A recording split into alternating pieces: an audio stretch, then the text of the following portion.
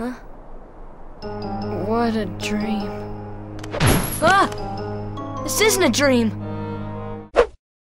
Hey guys, it's Sora1. Wow, what a surprise! Welcome to my D23 2017 Kingdom Hearts 3 trailer analysis. So yeah, clearly I've been gone. On August 1st, I made a video letting you guys know about this rough patch I've been dealing with and how I didn't really feel the passion to make content such as a trailer analysis for the time being, and that I may not end up doing one at all. Well, in terms of YouTube content at least, it's been a really hard, motivation lacking 4 or so months since then. You may have noticed I have started tossing bits and pieces of content back up on the channel again starting from 2 weeks ago, as I'm starting to rekindle that spark. But as of now, it's November and my gears are really turning again. I'm excited to do this again. So here I bring you an extremely long overdue trailer analysis. Now this trailer surprised me here looking at it in November.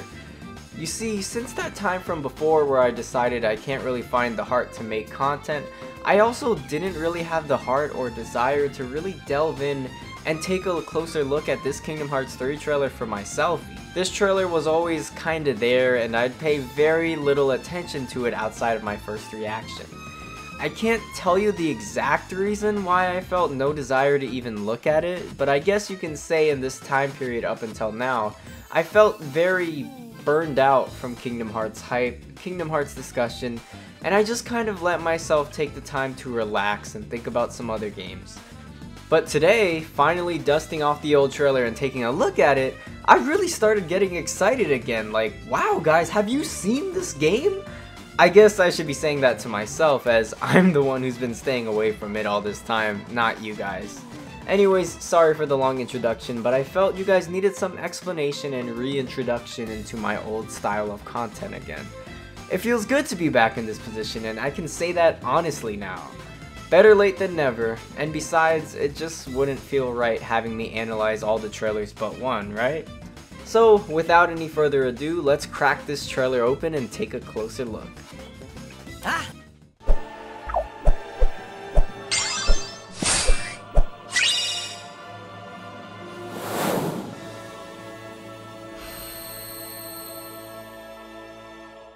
The trailer opens once again with the quote, "Don't assume your dreams are just fantasy.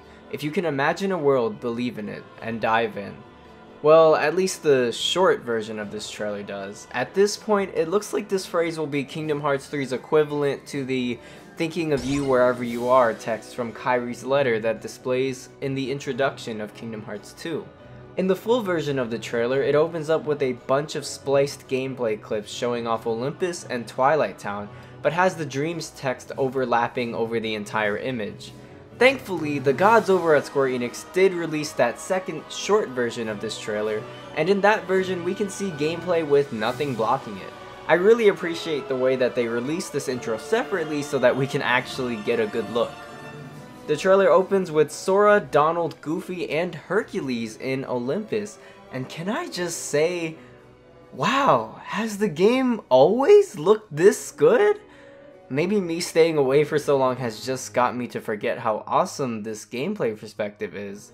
Sora's model looks so good, dude, and the lighting, Sora jumps onto this glowing track here and transitions into flow motion. But this is different. There's a target reticle, and now Sora has the options to use Blaster, probably with X, Super Slide, probably with Square, and Jump Off with Circle. On his way down the track, Heartless appear. It's the same Thunder Heartless from the Jump Festa 2015 trailer, and Sora shoots them with his blaster. You'll notice after Sora has committed to shooting one of the Heartless, the target symbol that appears when he highlights them will stay on the Heartless until the shot reaches and kills them. The mysterious Super Slide mechanic is not shown in this trailer, but I imagine it would be similar to when you dash on rails with flow motion and Dream Drop Distance. Or perhaps a version of that you're able to hold down and keep dashing, rather than repeatedly tapping the square button.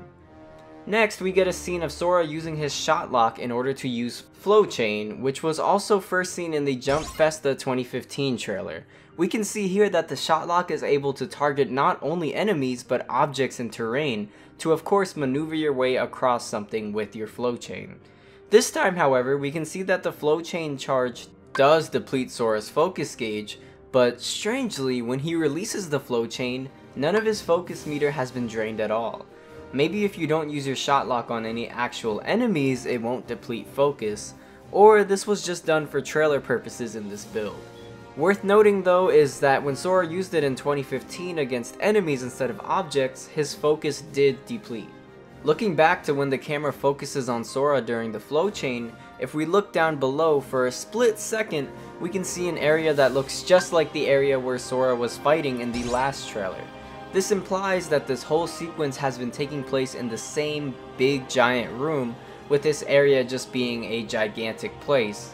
And that is not much of a surprise, but cool to see in action. We can also see in the very top left corner that same type of glowing rail that Sora was sliding on in the beginning of the trailer. This one also has clouds around it, and the one we were looking at before seems to head into a similar looking cloud tunnel, so maybe it's the same exact rail from before and this is where it ends. At the end of the flow chain, Sora lands on this platform with a save point, a gate, and this mysterious symbol on it. One could say that it is similar to Axel's chakram weapons he used, but I doubt there would be that type of symbolism in a Disney world. Color me shocked if it's actually supposed to be representing Axel's weapons. I'm guessing this is some kind of compass or sun symbol that's supposed to signal what type of area this is. I'm no expert on the Hercules movie, so I'm not sure if this symbol is something prominent to the Disney world. If anyone in the comments has an idea, please let me know. This platform also has the symbol hanging from a chain, as if this can be used to pull something up. When Sora gets closer to it, it has this outline and glow around it. This outline is very similar to the outlines that come around interactable objects in previous Kingdom Hearts games, though they're usually green with triangle being the command to activate them. In the Japanese trailer, we can get a better look and you can see it's a square symbol. Why would it be square instead of triangle? Well, I think I got it all figured out. This square symbol is extremely similar to the square symbols that appear on all the interactable objects when Sora aims his shot lock at them for flow chain earlier. I'm guessing this is just an indicator to let the player know that this is a flow chain interactable object. So walking around the worlds of Kingdom Hearts 3, you'll probably pass areas that glow with this exact little square as just a little way of telling the player like, hey, try using flow chain on me and see what happens. In our next scene, Sora has the Star Seeker-like Keyblade in Twilight Town fighting a group of Neo Shadows and Dusks. In Sora's combos, he always does one normal attack and then 3 consecutive finishers. So his combo setup is equal to having 1 negative combo on and 2 finishing pluses. This combo setup applies to the whole rest of the trailer. In the Japanese version of this trailer, Sora combos but uses dodge roll to cancel his attacks instead, showing off how flexible it is to cancel your combo. This has been present since around Birth by Sleep, but it's always nice to see it demonstrated again. Sora's physical combos enable him to go into a form after building up enough hits on the command meter, and yep, it looks like forms work exactly as I thought they did back in June. We get to see this Keyblade's form, double arrow guns, which is something we did get to see back in 2015, but this animation is so much cleaner. The lighting doesn't get all dark, Sora doesn't look like he's soaking wet, you can even see the sunshine on the tips of Sora's hair, and Sora's hands properly align with the guns during the animation instead of whatever that was in 2015. And Sora even gives a nice smile to the camera. Big improvement since last time, looks very good, great job Square. And yes, this animation does do damage while activating it, just like the counter shield from before, and I assume any form would. Immediately we can see that while in this form, Sora targets multiple enemies instead of just one, except for when he's locked on, it'll only show one target. The basic attacks are shooting attacks very similar to Wisdom form in Kingdom Hearts 2, with a nice finisher that shoots out multiple tracking shots in one blow, kind of like a double Ragnarok. Unfortunately, the camera control for Sora sliding and shooting looks terrible. Sora's practically off screen for a lot of it. I hope they work on that. After Sora has filled up the 3 arrows above his command menu, he gets the option to go into Magic Launcher. Magic Launcher is another part of this form that has him turn the guns into a giant cannon. This is no surprise, as I said in the past, forms appear to be command styles, and command styles in Birth by Sleep had this same kind of element, where you go into a level 1 command style, and if you do enough attacks, you can go into a level 2 command style, such as going into Spellweaver as Aqua, but then instead of doing the finish, you go into Blade Charge after that. Nomura in an interview has said that there are at least 2 different transformations per Keyblade, assuming there's no mistranslation or misinterpretation here. I wonder, would that mean the Kingdom Key has a second form too? Or maybe not, since the Kingdom Key doesn't technically appear to transform at all? That'll be interesting to see down the line. So, while Sora is in Magic Launcher, his attacks are much slower, but I assume do more damage. We have seen a glimpse of Magic Launcher before in the TGS 2015 2.8 trailer, and in that trailer we got to see what I assume is the finisher to these combos. Oh wait, that reminds me.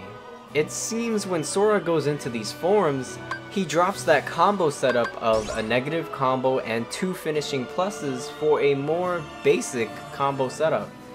It's not unheard of for command styles to change your combo setup, as I believe going Spellweaver with Aqua did give you an extra combo plus, but I wonder if these combos are customizable with abilities, or is the basic combo forced on you once you transform.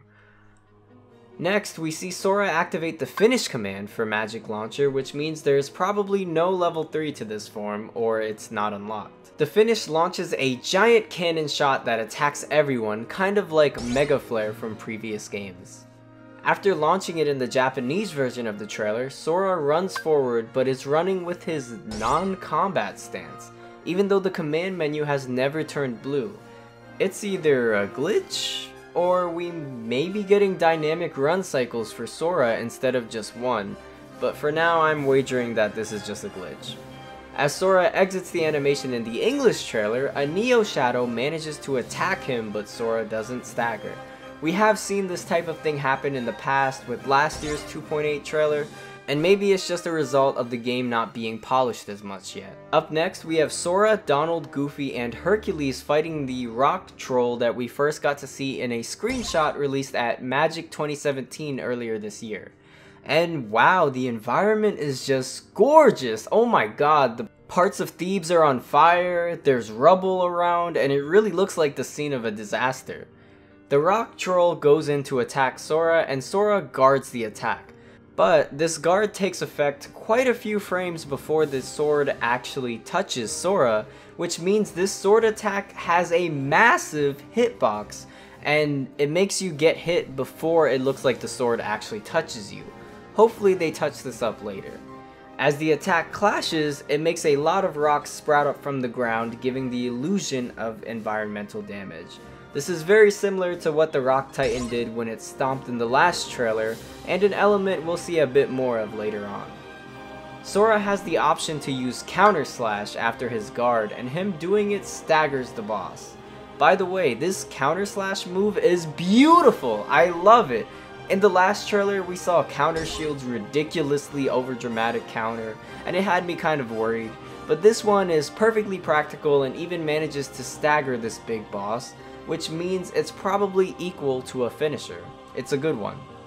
Sora goes in to attack the boss, and he does a full combo, one hit, finisher, finisher, and going into another finisher before the trailer cuts to the next scene. During this combo, we get to see a brand new finisher. This one looks like the Kingdom Hearts 3 version of Zantetsuken, which was a finisher in Kingdom Hearts Final Mix and one for Limit Form in Kingdom Hearts 2 Final Mix. This is the first time I've ever seen it used in the air like this. Notice the boss only reacts with a stagger when Sora uses a finishing move, and that's fine. Giant bosses don't need to have an intricate stagger system like Revenge Value, but seeing this boss react to any attack at all, such as these finishers Sora's doing, is very nice, and already an improvement over a more recent boss battle, which would react to nothing you do at all. This stagger and fall system is more simple than Revenge Value, and that's perfectly fine for a boss like this. Good even. The weird thing is, this boss's health never depletes when Sora attacks him, at all. And he's the only enemy in this trailer that just has his health bar never go down for some reason. Next, Sora uses Firaga spells on him while moving. And the fourth fire spell ends up being a magic finisher! This is really surprising, as in 0.2, they did away with magic finishers and just had Aqua use a basic spell no matter where it was in your combo. The boss staggers when getting hit by this fire magic finisher, which reinforces the idea that this boss will only stagger finishing moves. Once again, it's weird. Sora's magic spell combo setup isn't in line with Sora's negative combo and finishing pluses on his physical attacks. So it appears magic doesn't sync up with your Keyblade combo setup either, just like those forms didn't from earlier.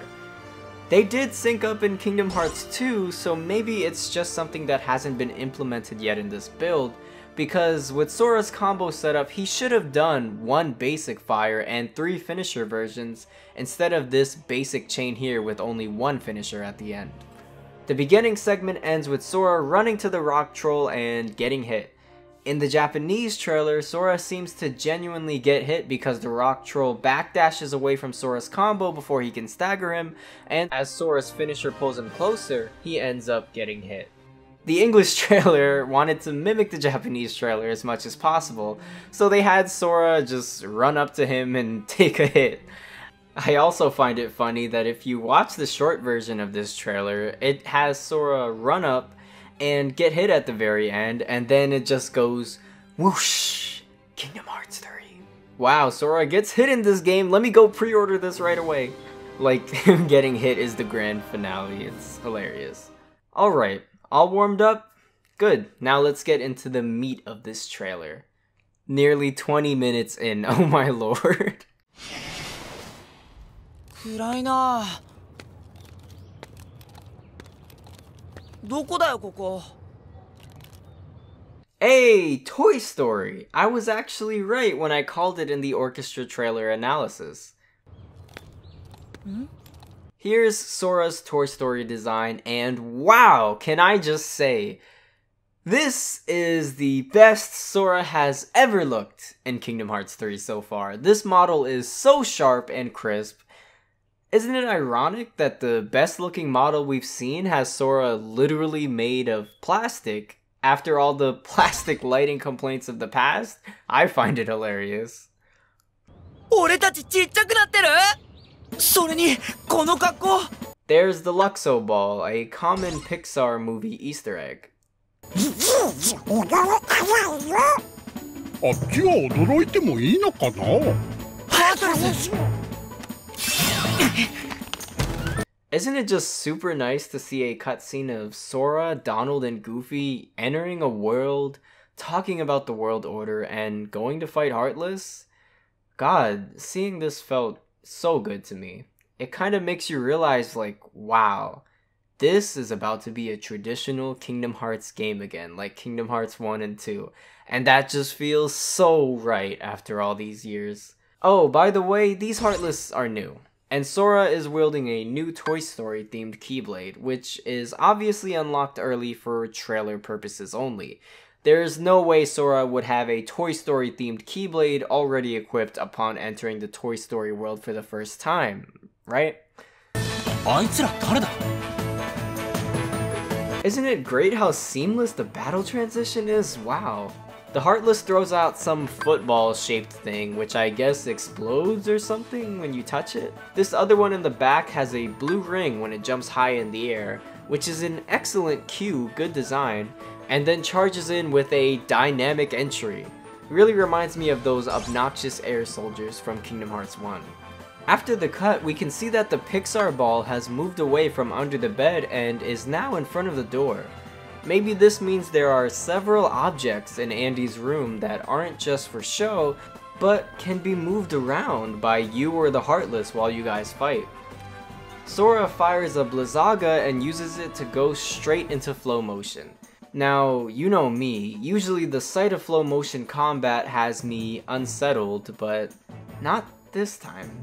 Sora does a shock dive, but unlike in Dream Drop Distance, where it has this massive shockwave effect, it seems to have been toned down a bit. Didn't even hit this frozen Heartless that's right next to it.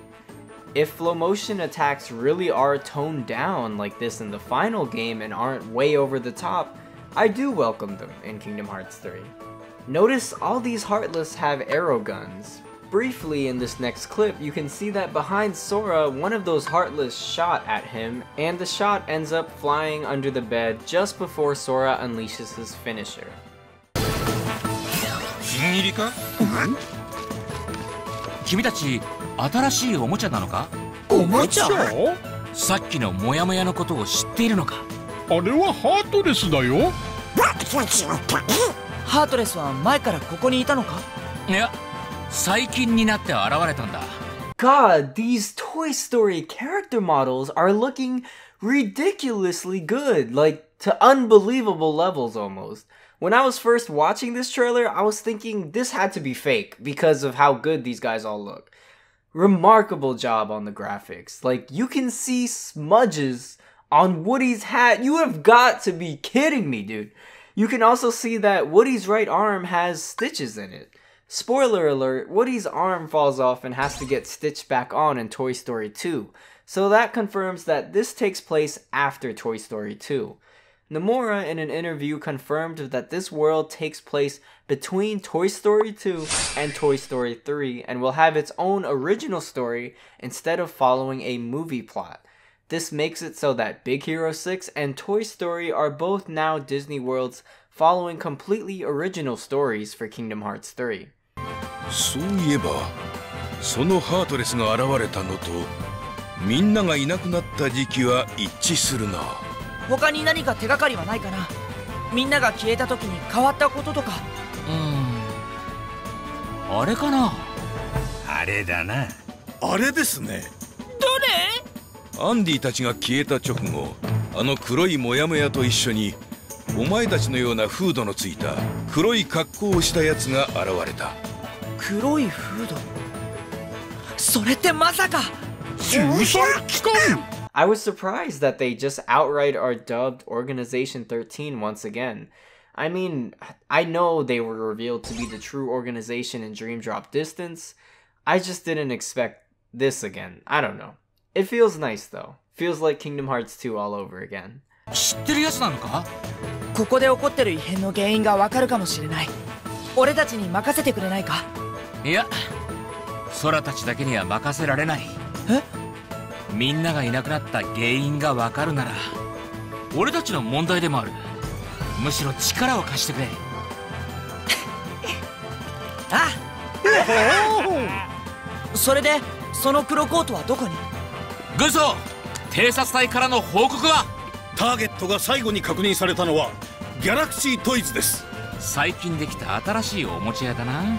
Galaxy Toys is a new area in Toy Story that was not seen in the films. It's a toy store, and Nomura said that this place will be a focal point to the story arc for Toy Story and Kingdom Hearts 3.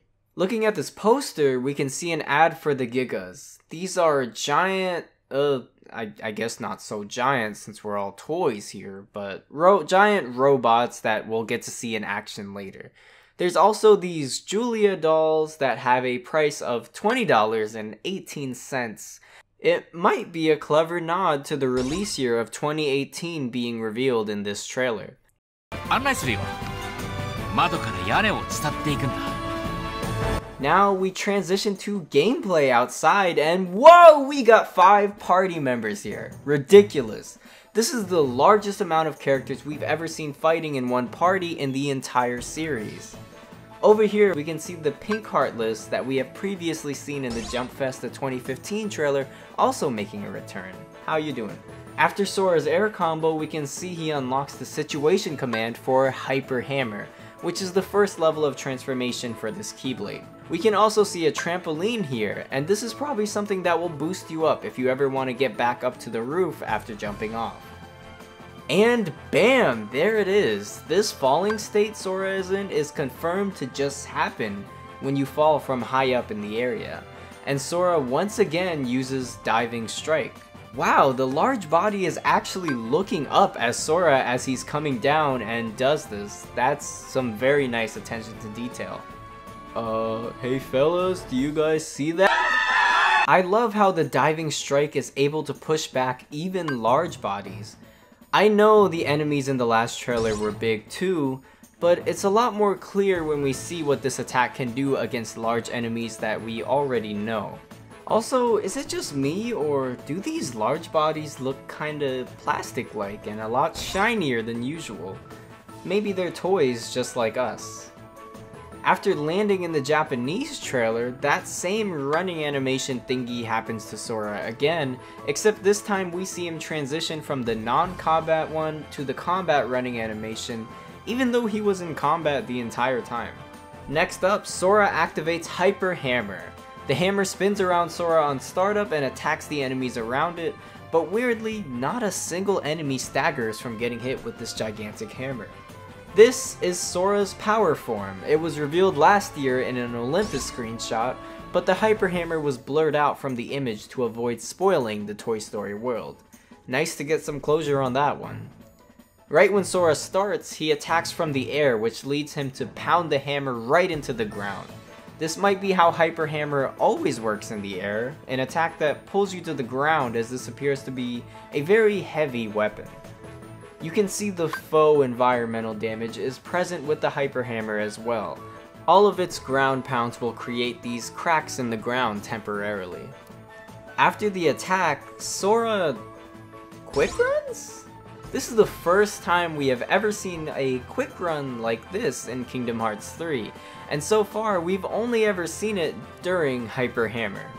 It's unknown if quick run is restricted to this form only, or perhaps leveling this form up in some way unlocks quick run for your regular Sora, like a growth ability. After the quick run, Sora uses a Firaga spell. Interestingly, the fire spell here is different, with the fire spell circling around Sora in an area of effect like manner. We now have confirmation that magic spells change along with the Keyblade transformations. He dodge rolls after that and performs a full physical combo with the hammer. Notice the hammer sloppily attacks everywhere as part of its normal combo instead of solely focusing on the target.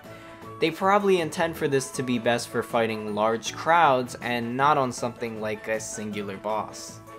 The finisher is huge and cinematic, changing camera angles and everything.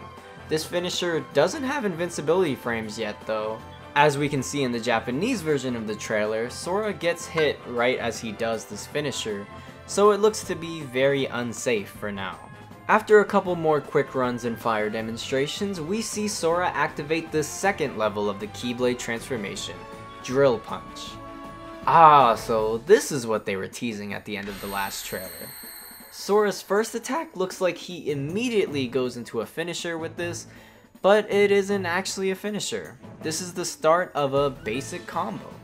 Because in the Japanese version of the trailer, we get to see what happens after, and Sora goes underground and comes out with an actual big finisher. It appears Drill Punch in this trailer only has a 2-hit combo, which once again is different from base Sora's combo setup. What's weird is, in the Japanese trailer, Sora is able to do several 3-hit combos instead of 2-hit combos while in Drill Punch. Maybe the form is higher level in the Japanese version, or you're able to customize the form's combos individually. The English version does show us a unique combo though, for when an enemy is far away from Sora while in this form. He drills and moves in close to them, and I guess this is Drill Punch's equivalent of Slide Dash, which leads to the same finisher right after. After this, Sora does what appears to be the startup of a dodge roll, except this dodge roll has him drill into the ground and lets him travel while underground. I think this underground drill thing replaces dodge roll entirely while Sora is in this form. It's pretty cool how they're even able to change movement abilities to suit the transformations. When Sora comes back out, he comes out attacking. Or at least it looks like he's attacking.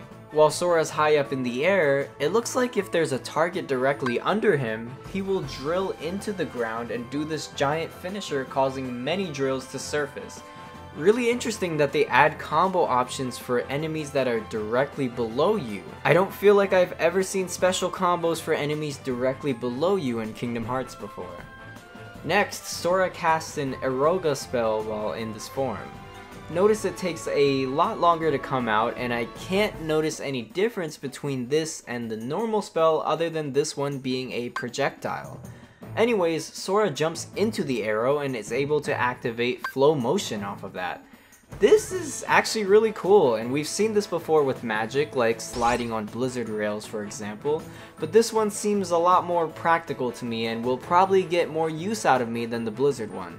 Also, notice that when Sora goes into his flow motion animation, oops, his Keyblade reverts to normal, even though he's supposed to still be in the drill punch form. I would say this is probably so Sora can still use his flow motion attacks, as we can see he's starting a shock dive right before this clip cuts. It's interesting though, because in the Japanese trailer, Sora actually does keep his drill punch while in the flow motion state, and appears to be starting an attack with the drill.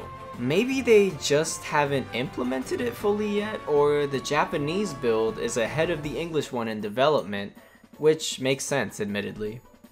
And our last combo we get to see with Sora's drill punch here is what looks to be the drill punch's basic air combo. 2 hits as usual, and although the player is too far from enemies to do any damage at first, it sure looks pretty. When Sora activates the finisher for the drill punch, the punch forms a claw that grabs your targeted enemy. This may be a reference to the claw machine in the Toy Story movie.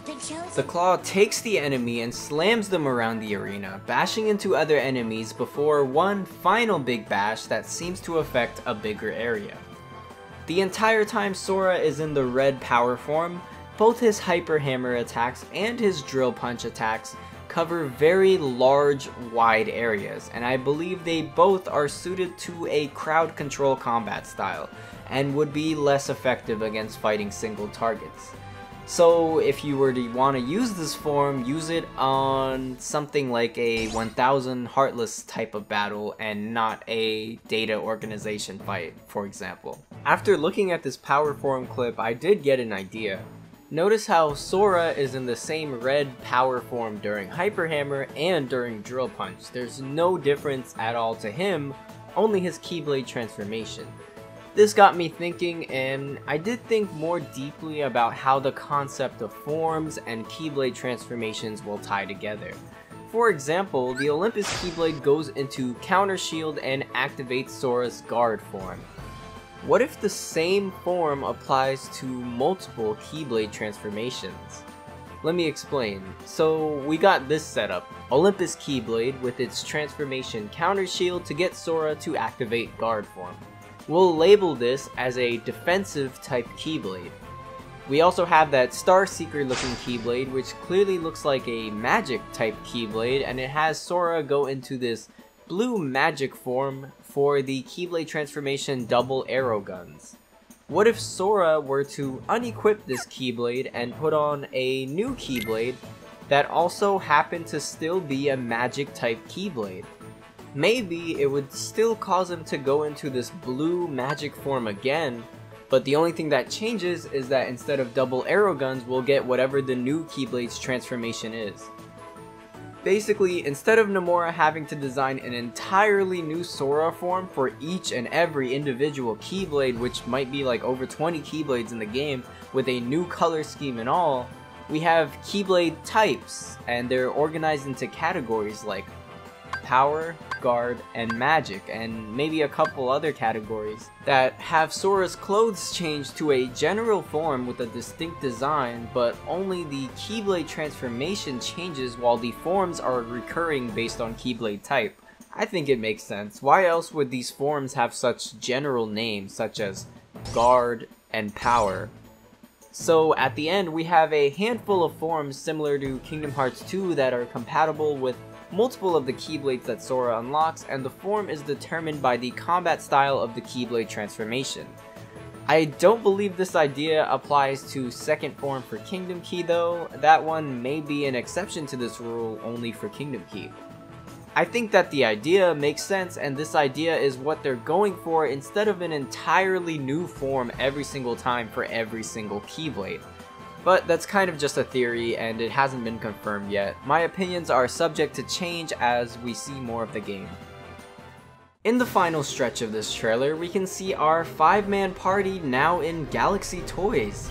It's supposed to be a toy store, but all the shelves and such are basically the height of the Gigas toys?